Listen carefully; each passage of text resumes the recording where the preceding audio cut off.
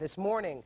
But there are now new concerns about the health of university students following their exposure to asbestos.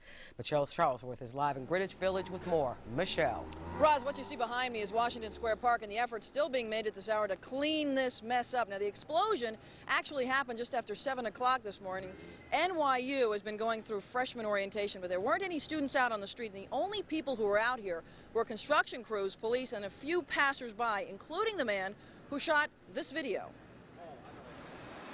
The outside of the 30-year-old steam pipe under the street was insulated with asbestos, so when it blew a 20-foot hole in LaGuardia Place by Washington Square Park, asbestos went flying with the rest of the debris. I was walking my dog, and it was about I was by the arch, and all of a sudden there was an explosion, and people screaming, "Get out, get out, get out." When, I looked across the park, and there was just basically a wall of what I thought was smoke.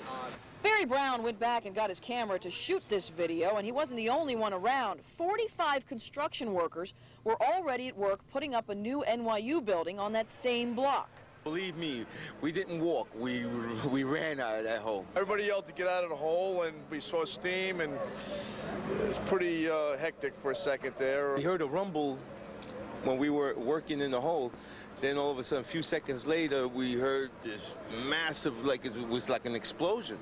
Then debris, smoke, and it was coming all over the place. When everything settled down, crews tested for and then found asbestos, and anyone who had been in the area was walked through a decontamination shower. And owners of cars in the area couldn't take their vehicles because asbestos dust still has to be cleaned off of them.